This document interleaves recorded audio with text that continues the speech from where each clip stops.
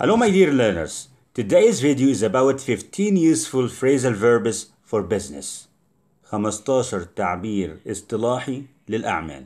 15 useful phrasal verbs for business. Number 1, we have fill out or fill in. Fill out or fill in. If you fill out a form, يكمل استمارة أو يملأ الاستمارة. If you fill out a form, you completed. She filled out the application form, the job application form. يبقى ملأت الاستمارة. Fill out or fill in. يملأ استمارة. Number 2, we have point out. Point out يوضح. If you point out something, you mention it to someone or tell them about it so they notice it. She pointed out a few spelling errors in the report. يبقى بينت أو وضحت spelling errors بعض الأخطاء الإملائية في الريبورت في التقرير. So point out يوضح. Point out. Point out. So number 1 we have fill out or fill in. Number 2 we have point out. Point out يوضح. Number 3 we have join in on. Join in on. If you join in on a conversation or activity or a meeting, you become involved in it. يشترك فيه. It means to take part in. يشارك in a conversation. Taking part in it. They invited Pete for the sales department to join in the finance meeting. Finance طبعا مالي. So join in on يشارك فيه. Join in on. So number 1 we have fill out or fill in. Number 2 we have point out. Point out يوضح. Number 3 we have join in on. Join in on. Let's move to number 4. Number 4 is stock up. Stock up. Stock up. If you stock up on products or goods, you buy a lot of them. يشتري بضائع كتيرة. So you have them ready to use or sell when you need them. We need, for example, we need to stock up on more smartwatches before the sales start, as they are our top seller. Stock up يجمع بضائع. So stock up. If you stock up on products or goods, you buy a lot of them. تشتري منهم بمخزون كتير. Stock up. Stock up. Again, so number 1 we have fill in or fill out. Fill out or fill in يملأ استمارة. Number 2 we have point out. Point out يوضح. Number 3 we have join in on. To take part in. يشارك فيه. To take part in. Number 4 stock up. Stock up يجمع. Stock up يجمع. Number 5 we have close down. Close down. If a factory or a business closes down, it stops operating or working, usually permanently. يعني بصفة دائمة. Yes. So closes up طبعا بيقفل أو يوصد أو يبطل النشاط التجاري بتاعه. They closed down the shoe factory after cheaper imports affected sales. Close down يغلق المجال. So close down. Close down. Again, let's feedback. Number 1 we have fill out or fill in. يملأ استمارة. Number 2 we have point out. يوضح شيء ما. Number 3 we have join in on. To take part in. يشارك فيه. Number 4 we have stock up. Stock up يجمع بضائع. Stock up goods يجمع البضائع.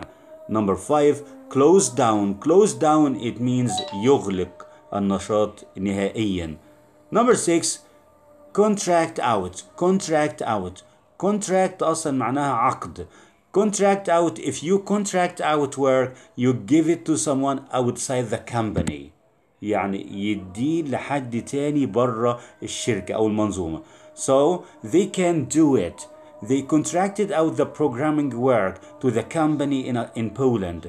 سلموا المشروع لشركة تانية في بولندا. So contract out يعني مضوا عقد مع شركة أخرى برا البلد أو برا الدولة. Contract out.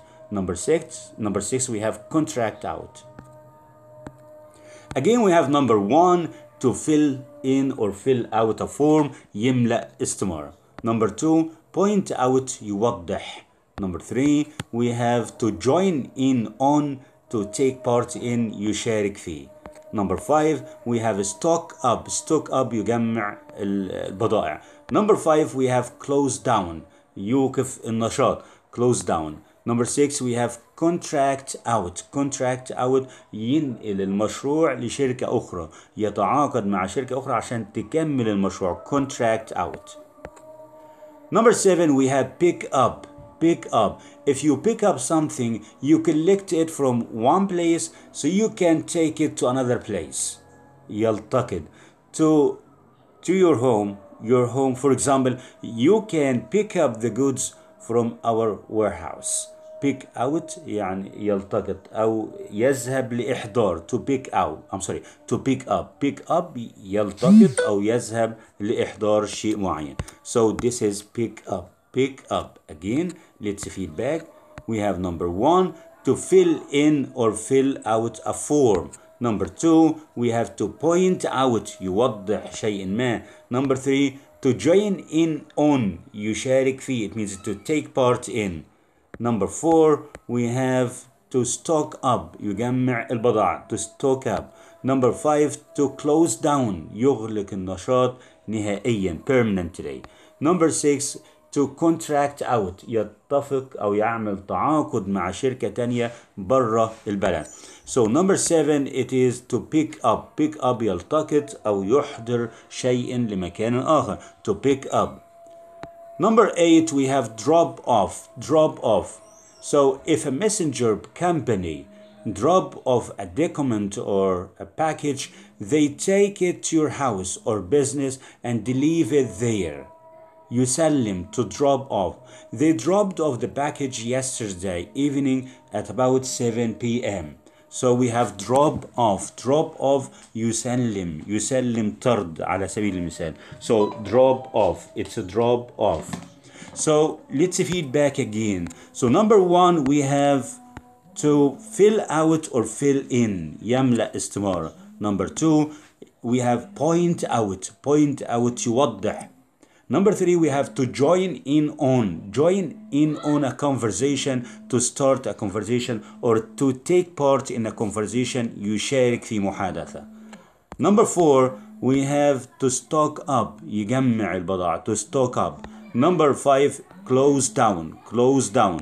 Number 6 contract out. contract out. Number 7 we have pick up يلتقط. pick up. Number 8 we have drop off. drop off. drop off يسلم package. drop off. Number 9 we have pull out of. pull out of.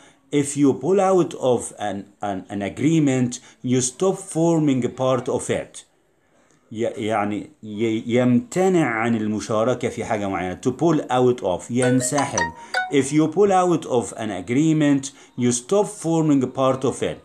She pulled out of the agreement as soon as she saw how much work was involved. So pull out of ينسحب من. Again, so we have 9 phrasal verbs concerning business. Number 1 to fill out or fill in a form. Number 2 point out يوضح. Number 3 join in on a conversation to take part in a conversation يشارك في محادثة. Number 4 we have stock up. stock up goods يجمع البضائع.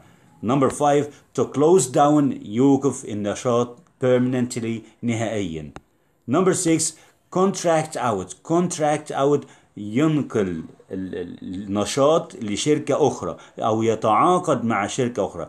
contract out. Number 7 we have pick up. pick up يلتقط شيء ما أو يوصل شيء ما لشخص آخر. So we have drop off. drop off it means to give a package. يوصل a package or a document to someone or a company. Number 9 and the last one to pull out of ينسحب من. to pull out of an agreement ينسحب من اتفاق معين. Thank you very much for your listening. I wish that you understand the whole 9 useful phrasal verbs concerning business. Don't forget to subscribe to my channel, share the video if you like it, and don't forget to hit the like button. Thank you, Mr. Mahmoud Abdul Ghaffar.